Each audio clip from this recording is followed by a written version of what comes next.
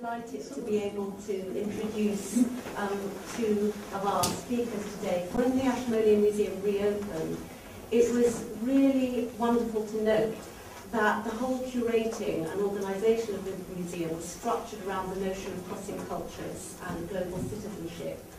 Lynn Bibbings also champions global citizenship within the business school and also as seconded to the Higher Education Academy. Paul and Lynn have begun dialogue to look at how they might work together.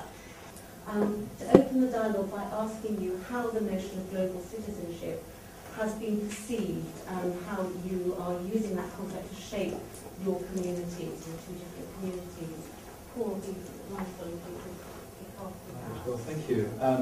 Well, I was in a very lucky position today because most museums, particularly those that explore a variety of cultures, have grown organically as a result of history, 19th, 20th century origins, and the thinking behind the organisation of the material in the museum has not always been at the forefront. And when the Ashmolean was rebuilt, literally, starting in 2006 and then opened in 2009, the concept behind the relationship of the galleries was about the relationships of cultures through time. So the museum as it now stands, in a sense, was trying to lay out a global perspective through both space and time, so that you can come in the front door and enter antiquity, as it were, the ancient world, and move from the world of Asia through to the world of Europe in an uninterrupted sequence, and see how cultures are expressed through their connections as much as by their differences. And that was really a great excitement, I think, in thinking about then the galleries themselves independently, how you start to weave those stories of connectedness through the entire building. And I came to global citizenship partly because the university had decided to move to talking about graduate attributes, and global citizenship is one that we identify as being important, and I started to think about this a lot more, both in terms of helping the Faculty of Business to start to think about it, and I know some people who were in Jill's session just now talked about that, but more particularly in my own subject area of tourism. And tourism, of course, is something which is a bit of a global project anyway, and where issues about sustainability and values and responsibility are ones that have been rehearsed for some considerable time, but actually are quite contested, and certainly in relation to tourism businesses are things that are contested and are challenged in terms of how genuine, authentic their commitment to any of that is. And so my approach has been to start to think about working with students on a range of modules that I teach, but in particular two modules. One is about sustainable destination development, and the other is about festivals and cultural events. And I started to think about how I could do this with students, and I'd be very interested to hear other people's approaches about how they're engaging with students and finding out what they think about all of this, in that my approach has been very much one of this being a joint project with my students to explore what we all think about global citizenship within the context of the subject, whereas I think a lot of what this has been talked about today has been a bit decontextualised, and this is very much embedded within actually how they think about their disciplinary knowledge and understanding. And one thing in particular is about how they see that thread, which I think is going to be really important in your conversations about how you think about the past, the present, and envisioning the kinds of futures that we might want to construct in this globalised world that we're living in and maybe contracting from. So, when Paul and I first had a conversation, we started to share some of these ideas, and what started to come out was this, linking into what Martin was saying earlier, this sort of delayering of different ways of thinking about what we had done and what we had as our individual institutional projects, if you like. So, in particular, we started to talk about our audiences, participants, visitors, whatever we describe them as, and the different kinds of meanings that what we were doing would have for each of those audiences.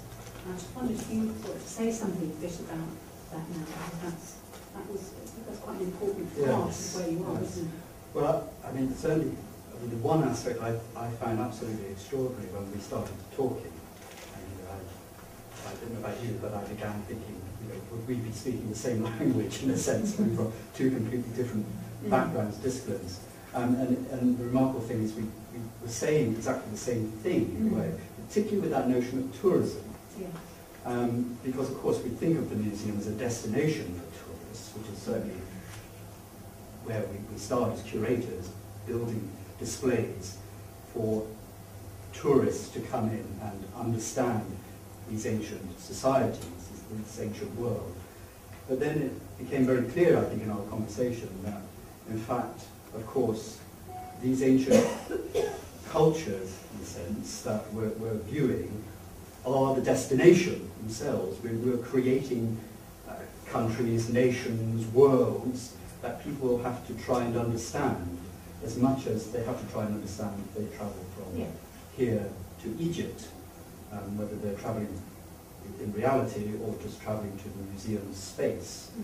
And the job of the curator, of course, is to try and create that world.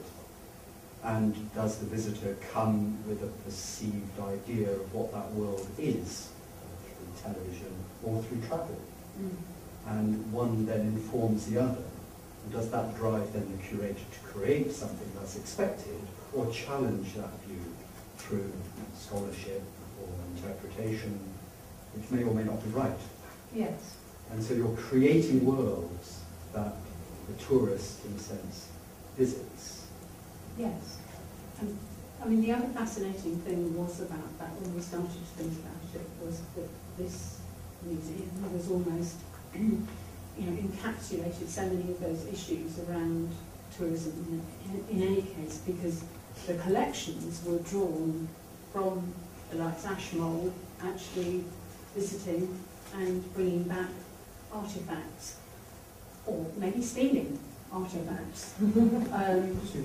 Souvenirs, yes. So, actually bringing back souvenirs as remembrances, as triggers for reminding you of those experiences that he'd had before, and that, of course, still happens in many ways. But whether or not we could think about, you certainly think about the challenge of that ownership and access to those artefacts as part of what you now do, don't you? Yes, and of course, inevitably you've only got a certain window, as it were, into those ancient worlds through the selection of the pieces that have been made in those actual places. And that's true whether the early collectors, which were simply just collecting almost randomly, to more systematic excavations, where again people were selecting the final products, as it were, to arrive at the museum, from which then curators then select again to display. Of course, it's only 5% of the material that's actually on display. So you're always reducing down And that reduction then takes you to a number of objects which stand for the whole. And so again, our visitor has come in, our tourist comes in and sees the product of tourism in front of them and creates a world around that. And that sense of ownership, of course, is expressed through those few objects. And the famous one, of course, the famous objects from antiquity, which have absolute meaning for the modern world, are things like the Parthenon sculptures, where national identity is focused on objects from the past, which may in reality have no direct connection with the present. But nonetheless, it's meaningful. But it's meaningful only because they're looking at a select few objects which represent, to our mind, the best. And so again, it becomes a sort of referential circle of meaning. And those kinds of conversations, the conversations that I would be wanting to have with my tourism students in relation to how we consume places and how we represent places, and how that is how we behave ethically in those circumstances. And so there is, you know, a great connection to it. I mean, when I started my actually starting to really engage with global citizenship within the modules overtly with students, I talked to them about Brooks's definition of global citizenship and got them to talk to one another and started to talk to them about whether or not they felt as though they were global citizens, and if so, why did they feel that they were. And because they're quite well travelled, they would often say, yes, of course we're global citizens, we've been here, we've been there, those kinds of things. Then we started to talk about their families and the notion of what their own culture was. And of course that became much more nuanced and difficult because in actual fact many of them don't come from families where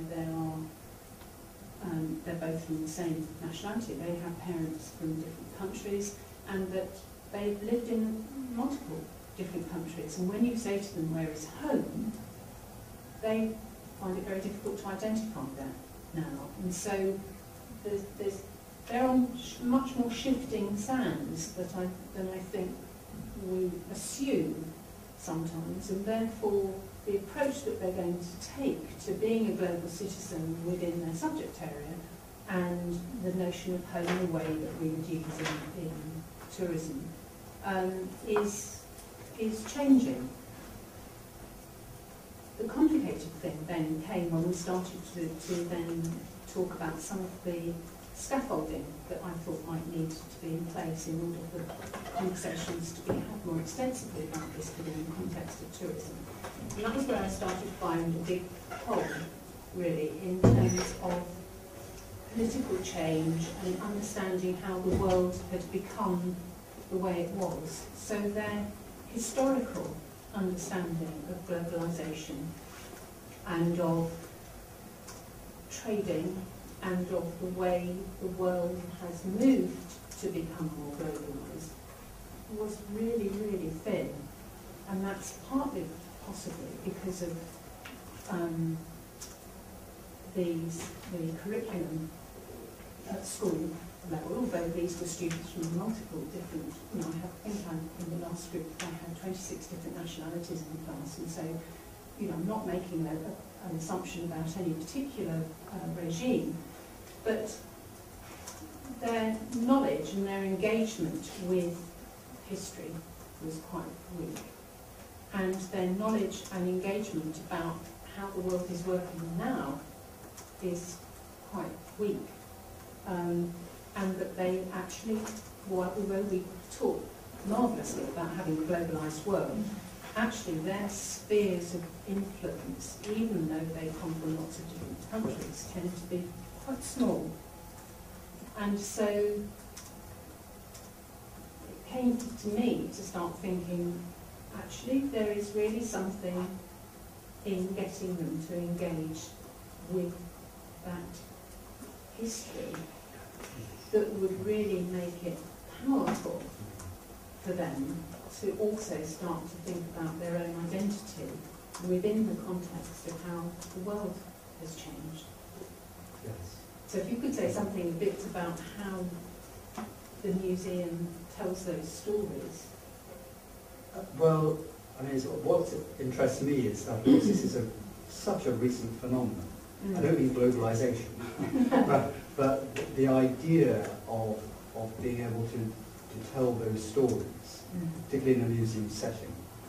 And of course, scholarship has been talking about it in the world systems theory since the 60s and 70s. But it's only really in the last decade that museums have, in a sense, started to address this. Partly, I think, because, as I said initially, most museums grow organically as the collections come in, and they have to find space to display them. So the connectedness between objects is often lost. And then they're separated further by the compartmentalization of scholarship.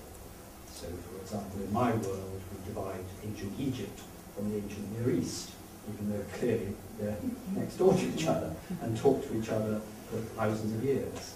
So those were barriers which need to be broken down.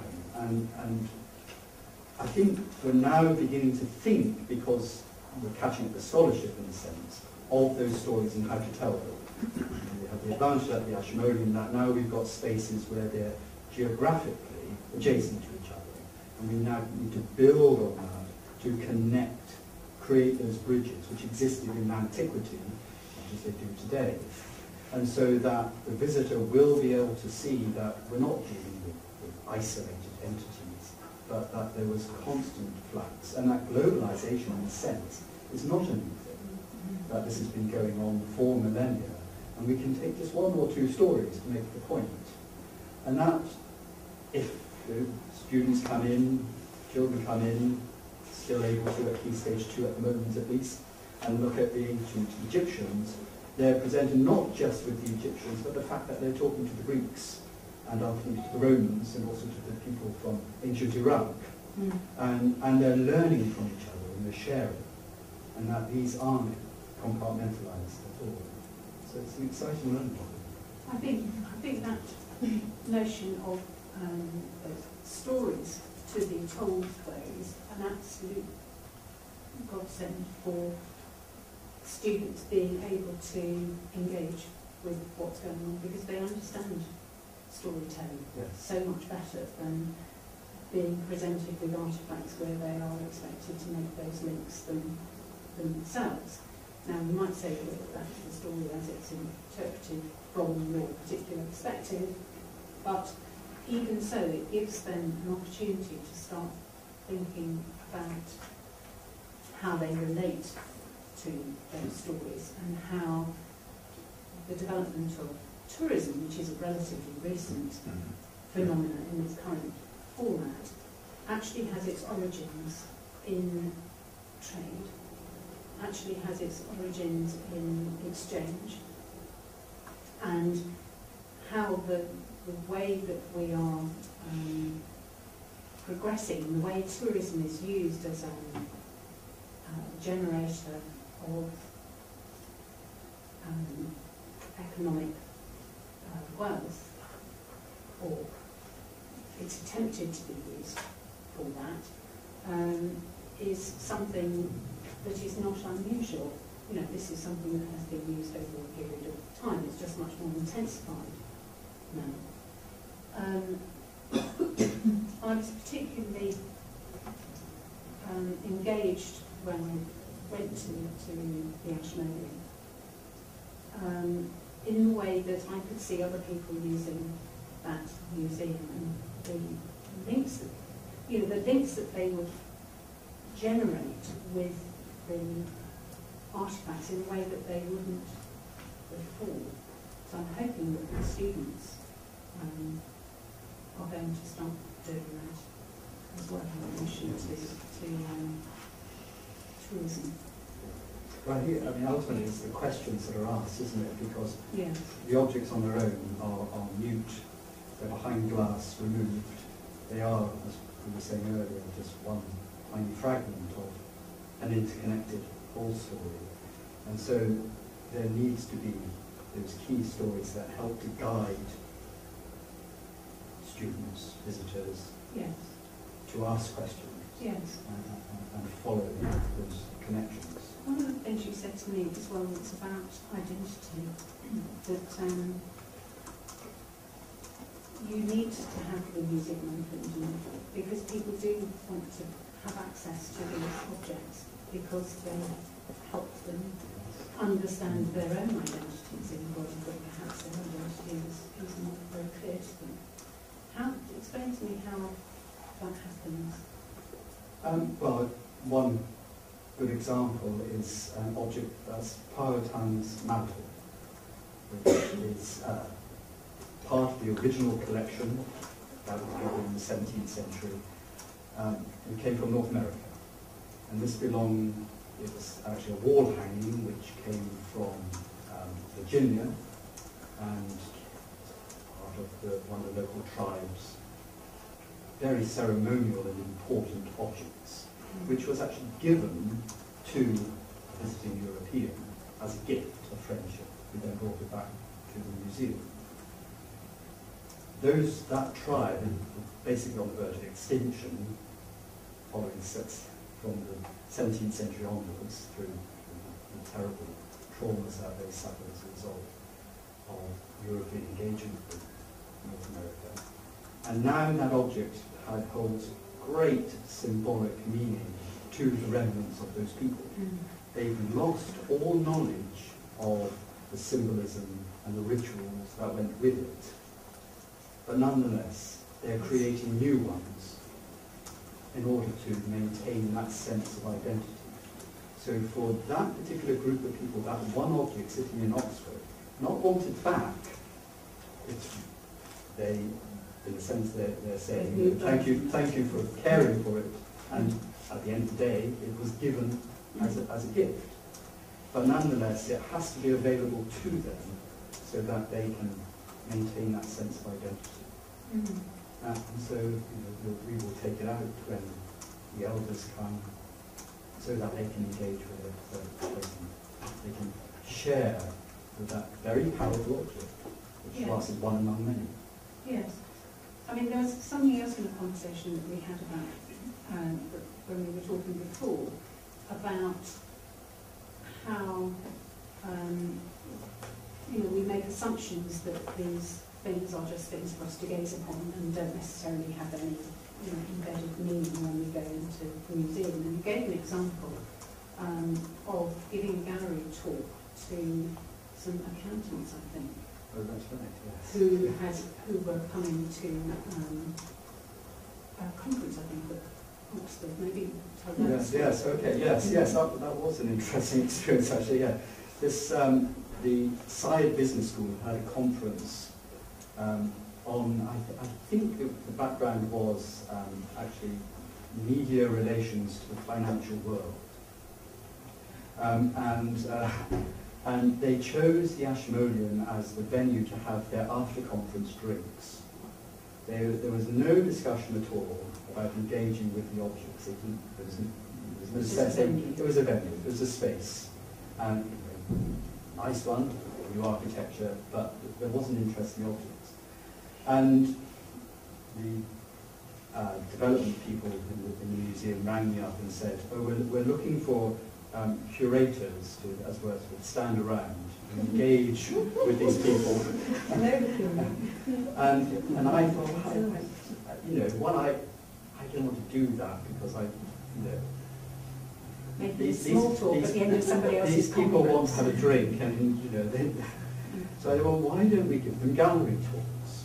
Actually, show them objects, and part of the collection that I'm responsible for is the world's earliest writing. So 3000 BC, people are grappling with the idea of how to do spreadsheets.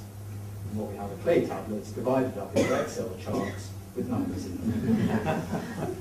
And so I took these people to those objects and said, they were asking exactly the same questions as you were trying to deal with in your conference, the idea of how to take imagery, information, and make it meaningful and literally memorable. And suddenly they saw that they were at the end, or halfway through or wherever, in a 3,000 year, 5,000 year now, process of asking the same questions, but just approaching it in different ways, with different technology.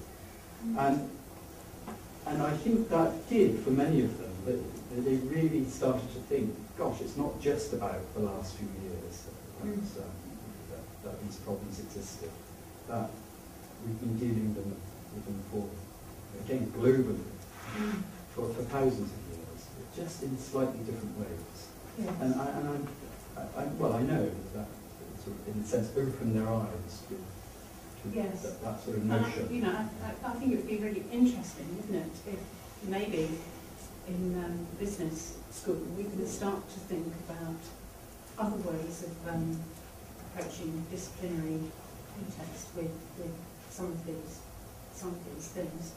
I mean, Paul and I are hoping to work together next year with first years in the context of international tourism to use the museum as a resource. But, you know, what I have been doing so far with my students is really trying to help them understand the world and their place in it.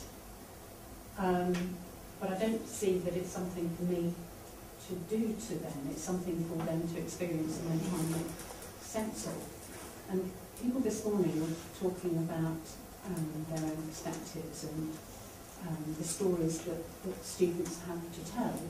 One of the things that's been quite powerful is that in doing this and talking, you know, discovering that they don't know very much even about 20th century history, is that I have had to give them some of my history too. I've had to share some of that history with them too, in order for them to even understand a bit of the world as it was when I was a child. So experiences of my childhood holidays as opposed to experiences of their childhood holidays. And then we start to talk about, you know, the real meat of one of the modules, which is about, you know, it's ranged around a question, is can tourism be a force for good in the alleviation of poverty? So real question where, you know, there are issues of feeling responsible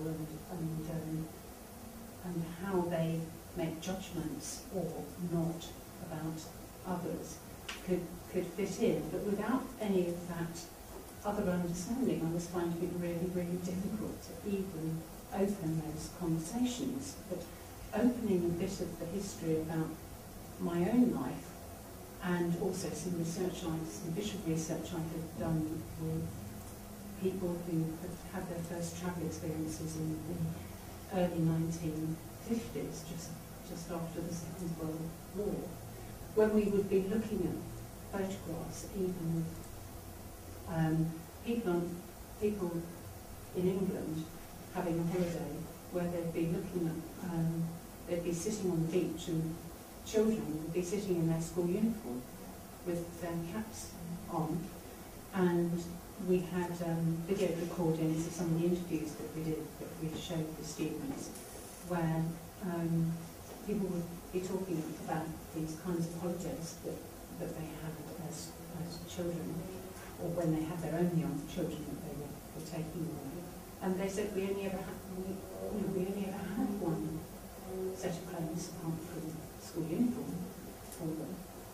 And the students are so shocked by this. They're so shocked that that is our recent history, because they have so much and they are so embedded as consumers that shaking their viewpoint by giving them a different view, and also by saying, actually, I didn't, you know, it didn't bother me, but I didn't have anything, because actually nobody had anything, and therefore you weren't looking over your shoulder.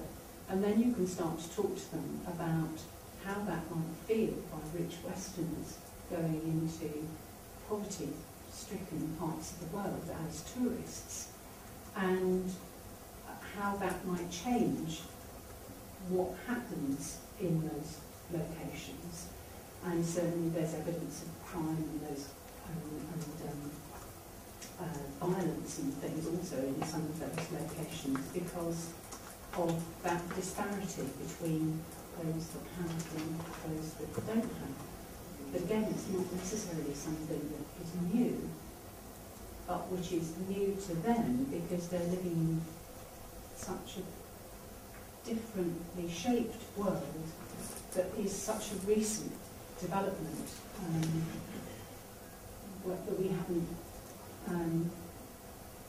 It's difficult for me to engage with their world in lots of respects, and it's difficult for them to engage in the world that tourism has come from, and that makes it difficult for them to visualise, envision a future that could be more responsible.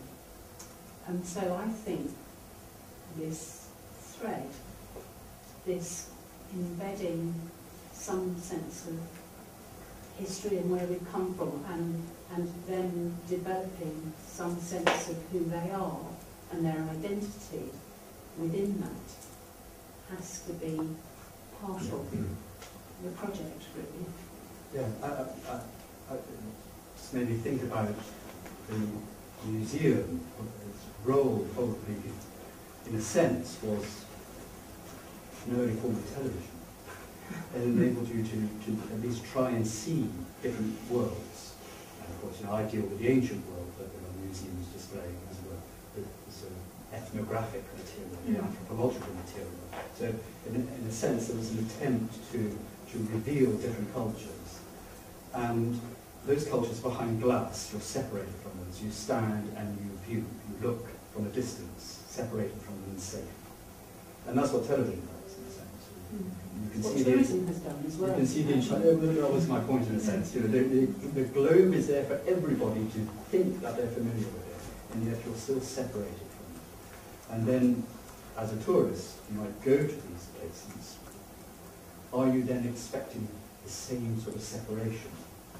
And what I would like to see in museums is a greater engagement with thinking about the reality, as well, bring the objects from behind the glass out, so that they become living things that humans created and were part of their living culture, and which had value and meaning, and of course we do that all the time with our students in archaeology. But it would be great, I think, to have some of your students think about it in the same way. It might be really good if we could actually get some student groups together as well, to actually be able to have a conversation.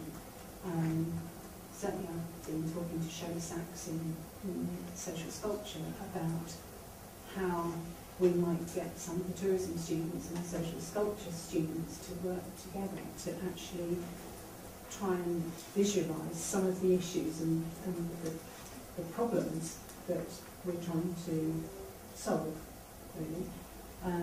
Because tourism in its current model is unsustainable completely, and we need to be developing people who can think differently. We've had the democratisation of travel, so-called, by low-cost airlines, which actually is not really democratic at all. It's actually even more elitist in some respects, in that the democratisation of travel, making travel cheaper, has not actually resulted in there being very many more people travelling. It's just resulted in the same people travelling. And so that actually makes it even more isolating for those people who don't travel. So we talk about international tourism a lot and what that means. But now it's interesting, as we've started to talk to students about this, that actually the conclusions that they're coming up with is that actually we need to be more local with tourism. The difficulties, of course, are that in the poorest areas of the world, there is no potential for a domestic tourism market, or there is no resource really for a tourism market, and they have to have international money coming in the same way that we have, that there was trade in the first place. So, it's a very difficult and complex problem that they're trying to address. Sorry. Yeah. So I wondered how much you feel that cultures are, in a sense, being fossilised or being created in an image of what the tourists would like to see. Gosh, I think there's a massive literature on this, which is sort of loosely labelled authenticity. Yes. And there's lots of analysis about discussion about staged authenticity in particular, where you will have performances which perhaps have been invented for the tourists purely for consumption. And you might say, in some respects, that doesn't matter. And some of the students say, well, actually, it doesn't matter, does it? Because it's just a transaction. It's just a way to get more money from them. And actually, they're developing tourism because that's what they want. That's the exchange that they primarily want, the economic exchange. But in fact, it has unforeseen social and cultural impacts that they don't want necessarily. On the other hand, there is a counter-argument that sometimes some of these traditions that have been lost have been revived because there is a purpose for them. And the purpose had been slightly lost, but actually part of it, the performative, has been really, is really important. But being better equipped to be able to challenge the kinds of things that are happening in tourism is really important for me. I can remember going to the Gambia and being part of a tour that was put on by the Gambia Experience, which is a company which pronounces itself to be very responsible. They offer some tours where you get a briefing about cultural behaviour, not wearing very short clothes. It's a Muslim country, so being sensitive about all of those things, which were completely ignored by most of the tourists who went on them. But then when we actually had the visits to the places that they were taking us on this tour,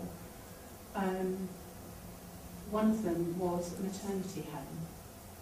So the maternity home was presenting itself as a proxy tourist attraction in order to get donations from the visitor. And what a dangerous thing that is to do. And some of the tourists, who were just ordinary people in the package tour, got very distressed about that too. So they were actually thinking about it, but just said their response to that was, we won't come back to the Gambia again, which again is, is counterproductive. So enabling students to think about that kind of issue and to come up with some kind of different model is crucial, but they can't do it if they haven't got the underpinning understanding. And I don't want, we talk about values-based education, and I was at a conference earlier this year, which was the Tourism Education Futures International Conference, which was really about global citizenship, but also a lot of conversation focused around values-based education. And lots of things like, well, we shouldn't be telling students what their values are, and things, but you can help them develop their own values and to question their own values and to come to some place where they feel that they can justify and develop their values in relation to the practice that they are undertaking. So I'm hoping that they're going to be able to work to explore this as an idea of our institutions, your institution with your resourcing, the way you have telling these stories, interacting with students coming to this with a series of problems in their minds, but developing the structures. Yes, but I mean, I think what's been so exciting in a sense is that you just say the word authenticity. You could set a group of students with that word. And in the museum, of course, authenticity is everything. People come into the museum because they want to be authentic. They don't want to see replicas. Cast gallery is interesting, but it's not the real thing. And I suppose that's certainly true of why people want to travel as well. There are large numbers of them want to go and see the authentic thing, whether it's the performance or the object. And so it's exactly the same. And so whether you, again, how you display the authentic, how do you make it authentic? Is it an artificial authenticity? All these things are exactly shining. And it's a changing. You know, I don't think authenticity is something that can be set. No. Really. No. It's something that is contextualised. Yeah. And within the museum setting, of course, there should be no dominant voice. There's no culture which is highlighted. The 19th century approach, I suppose, Greece, classical Greece, at the end of everything. Now we see that as a connected world. So that in itself helps then that you can come with authenticity, but it doesn't matter where you stand to ask the question.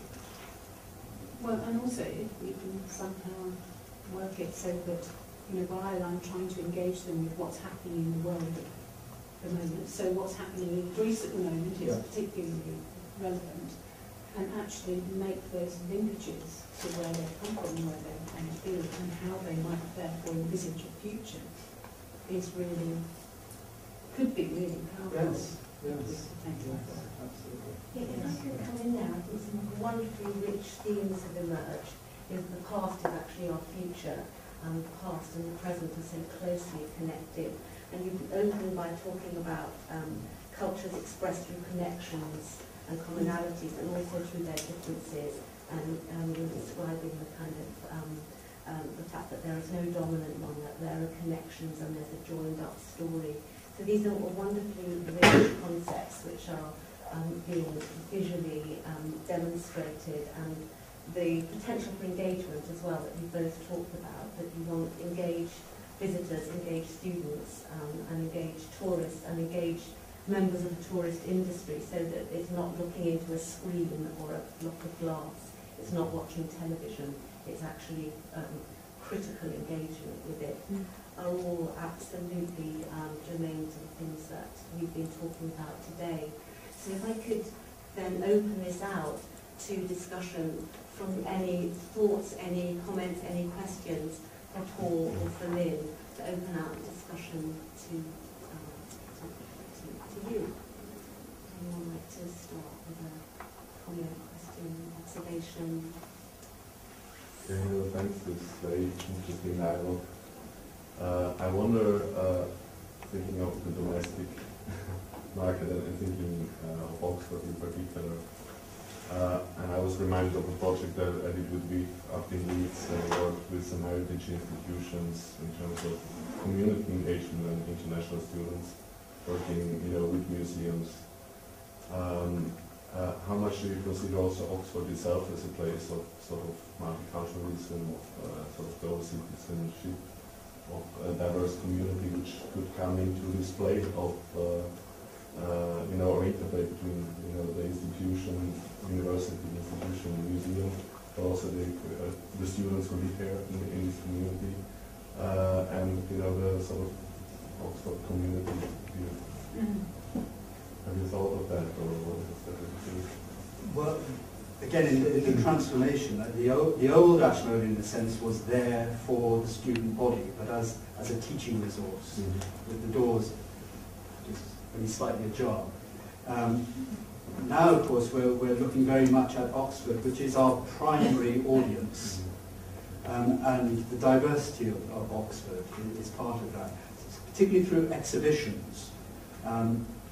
One that's just recently closed was an exhibition on contemporary Chinese art, Xu Bing, which again opened we were looking to see whether that might engage with the local Chinese community. It didn't, interestingly enough. This was an exhibition which would have gone down very well in New York, but not in Oxford. So we're still on that learning curve and trying to identify how best to engage with different communities. One of our more successful ventures is what's called Late Friday Openings, which are actually curated in a sense by the student community. So different faculties or different student groups will come up with a theme and then devise an entire evening of activities and displays and performances around that. And we've had China evening, classical evening, which have been hugely successful in drawing in thousands, literally thousands of people for 3 hours on a Friday evening, last Friday every month, says advertising. But those are the ways that we're starting to bring new audiences into the institution. And it's through being relevant to what people want, in a sense, and the objects then just help to illuminate that. So we're beginning the process, I hope. I mean, we do use Oxford as a lab, really, I suppose. And certainly, the other modules that I'm teaching, in particular, festivals and cultural events, engage with Oxford Inspires, and the students engage with Oxford Inspires, which is the cultural agency, which is now quite well connected with the tourism agency, one of the few where culture and tourism actually have come together as an organisation, to actually think about cultural events and the means that they have. They do that in Oxford, but also this year they've gone out and looked at events elsewhere, but they're bringing back what they have found to the cultural agency.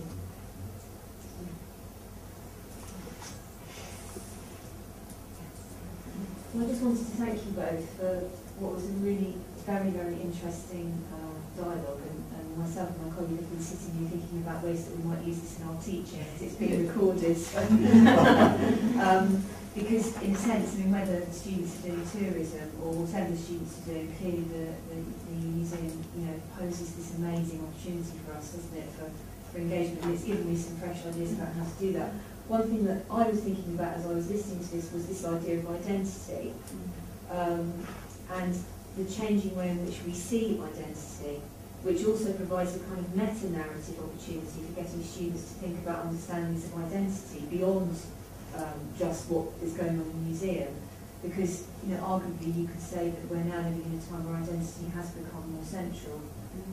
Understanding who we are and where we come from is being done in a different way to ways that it was done in the past.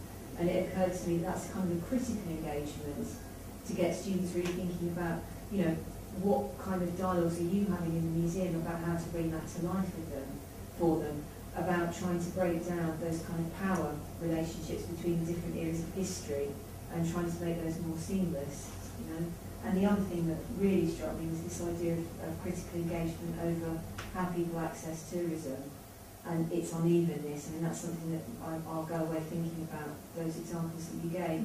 And it reminded me of, my own experience, I'm more familiar with the Balkans, of this concept of dark tourism as well, of people visiting places where, horrific things have happened and trying to make sense of those, which again comes back to this sort of identity and the need to understand and reconnect ourselves.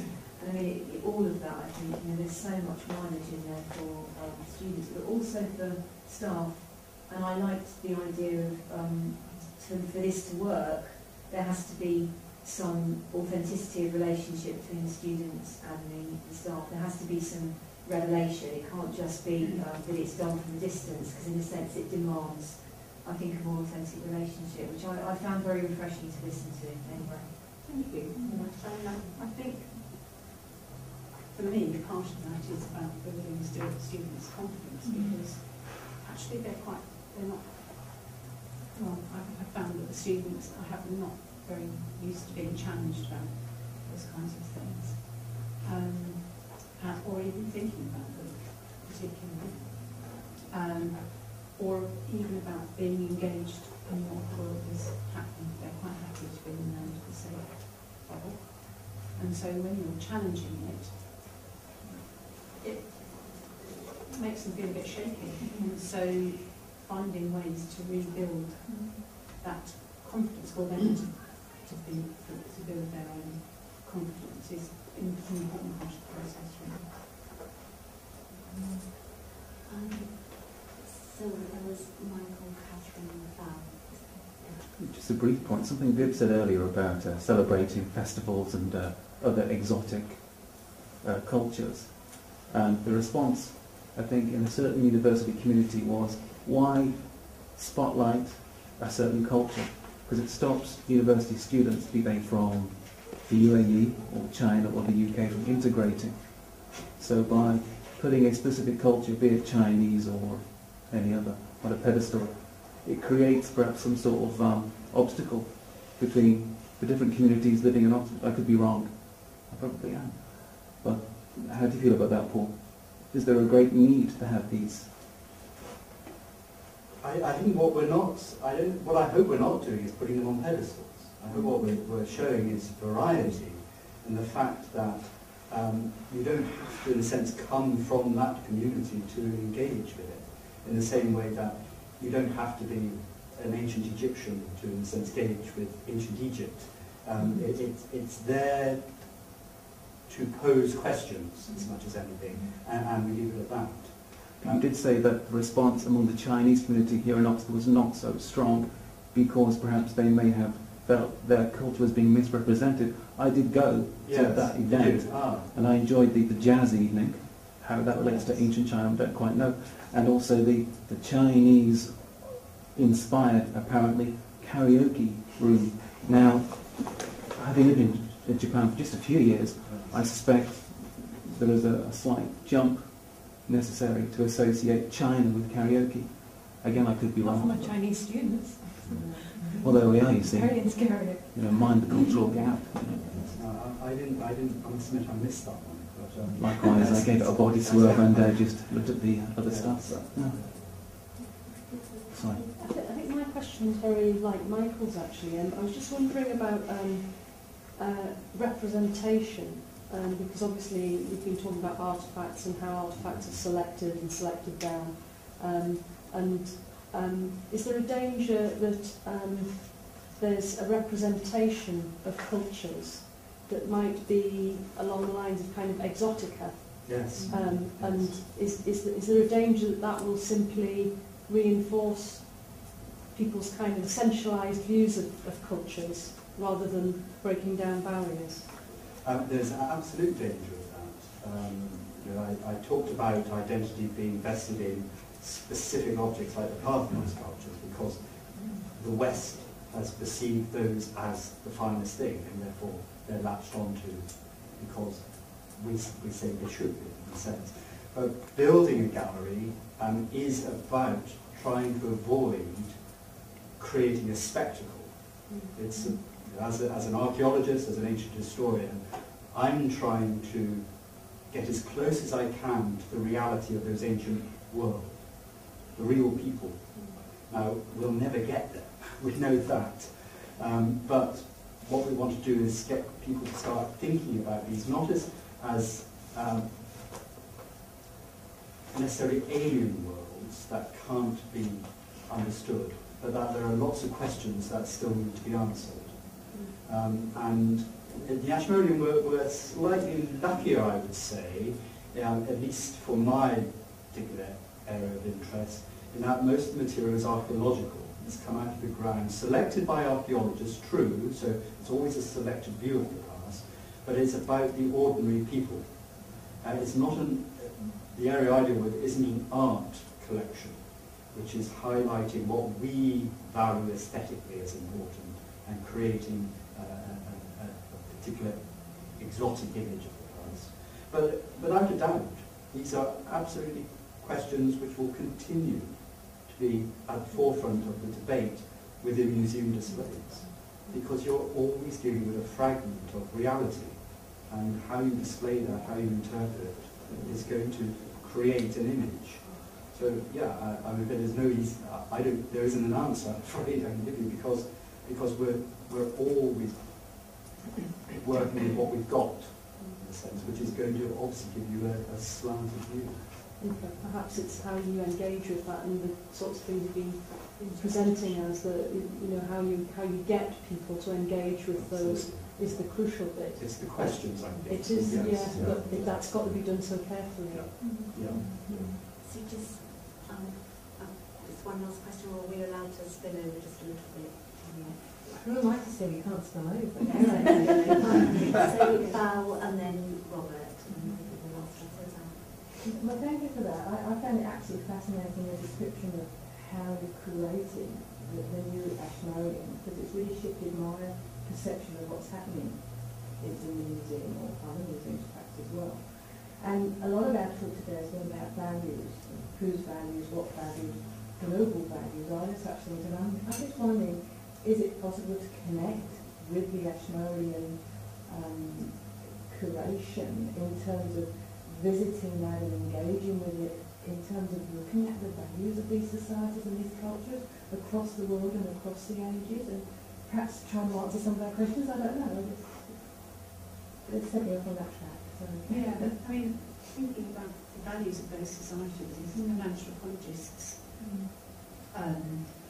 endeavour, I suppose, and anthropology is one of the strands, one of the disciplines that feeds into understanding tourism. So it is something that we look at, but more in terms of actually where we look at it is in developing countries where communities are trying to develop tourism, and their governments will be taking money from foreign investors in order to build the infrastructure to allow people to get into the country. But actually the values of the communities that are going to be disrupted or hosting these communities, these tourists, are hardly ever discussed, actually. Not by the home country and not by people themselves, really. And certainly not by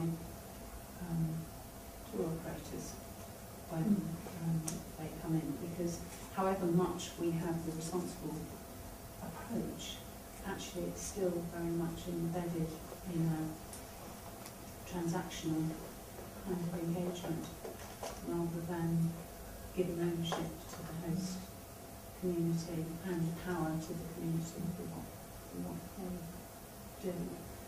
But certainly I'm trying to sort of, I don't know about values in the Ashmolean understanding about values. Well, I think that's an interesting comment, because of course we don't know the values of the ancient world.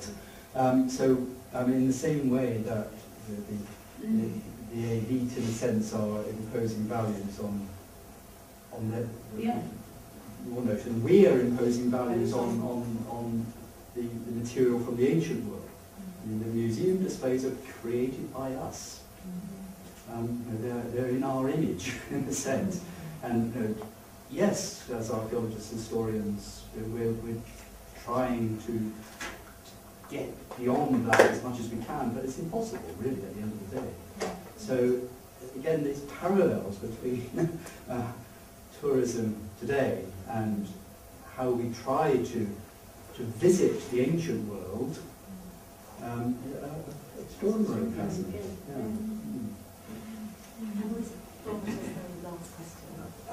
So I just wanted, it was particularly Paul's answer to the last two questions or comments that made me think about this, to maybe connect the dot to our larger conversation here over the last couple of days, is what you described, and some of the uncertainty and the tension of the work of museums, is the work of curriculum.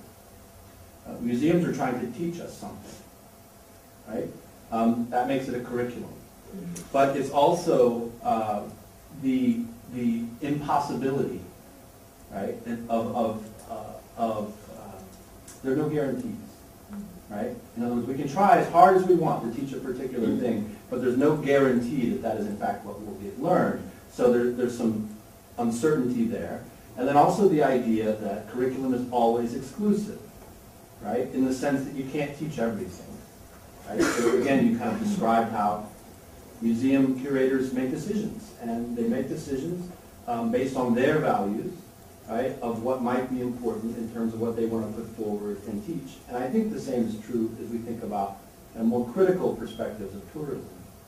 So it just struck me that without using the word, I thought that was a very nuanced way to think about curriculum, which is a piece of what we're trying to connect over the day and a half that we're here. That was a wonderful summary. The threads that are being pulled together by this. So thank you very, very much for a very inspiring, thought-provoking session, which I think projects into the future and shows a perfect example of how past, present, and future are all joined up. Thank you so much.